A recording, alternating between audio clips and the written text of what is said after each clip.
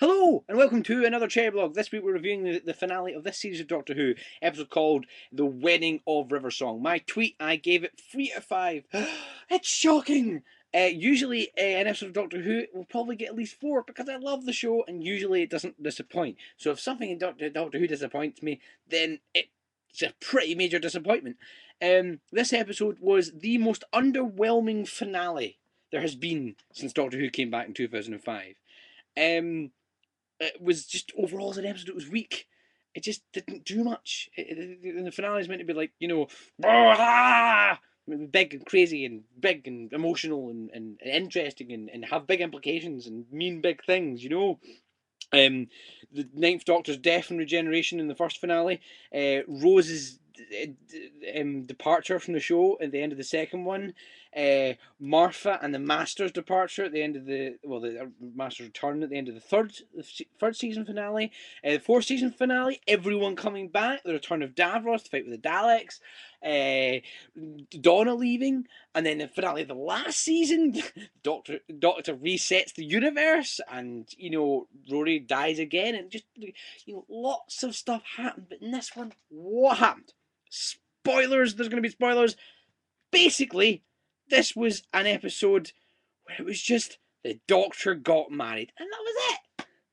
There was some lovely stuff around it. There was steampunk London with steam trains on tracks going through the Gherkin in London. There was the pterodactyls in the sky. There was Winston Churchill as the Holy Roman Emperor. There was Area 52 inside the pyramids.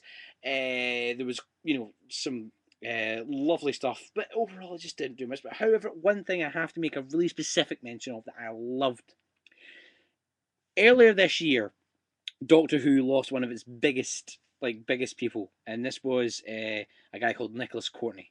Now, if you don't know Doctor Who that well, or if you're just really young, you probably won't know this guy. You might not know that. You might not. Probably, you might not. He's the Brigadier, and he died earlier this year, which is very sad and very disappointing for everyone, because of course he's one of the people that was really great for Doctor Who.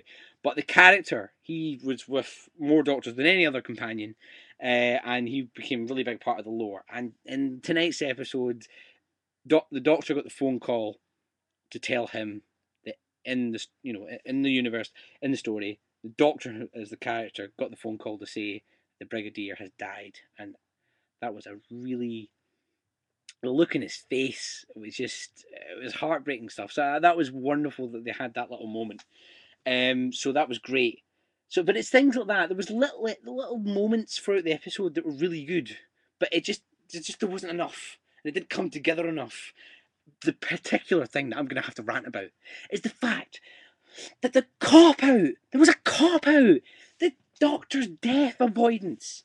I mean, I always try and defend the show when people are like, "Oh, okay, it's always a cop out. There's always a hole in time and space," or the Doctor wins because he's the Doctor and he says stuff. And yes, Sunil, often that is kind of true, but it always has some kind of emotional weight to it or something. Because one of the things I thought was that the Flesh Ganger clone thing, that version of the Doctor might have been the one that got himself shot in saving the Doctor. At least that would have had some emotional weight because something would have sacrificed himself. What was it? It was the robot man thing from called the Tesseract from Let's Kill Hitler, where the Doctor was inside a robot version of himself. So it was just a complete cop out. It was just a stupid thing. But yes, so the implications of the show, though. Yes, that's it. Doctor Who, we're back to the original premise, way back. That's what we basically went into. Although this episode was crap, it's just basically just spent 40 minutes laying the groundwork for the new idea that like I said, when the Doctor walks into a room, it's not the Doctor, it's Doctor Who, and that's what I want. You need that because back in the early days when the Doctor was mysterious, nobody knew anything about him. He was not only brilliant, but he was a little bit scary, and that was cool. That was great, and that's what we want. Well, that's what I want anyway. So terrible episode. No, sorry, weak episode. Terrible finale, but wonderful implications. So I'm excited. I think the future of Doctor Who could be good, but Moffat, I'm going to agree with the naysayers here. Come with a bit of a letdown. Anyway. Ha!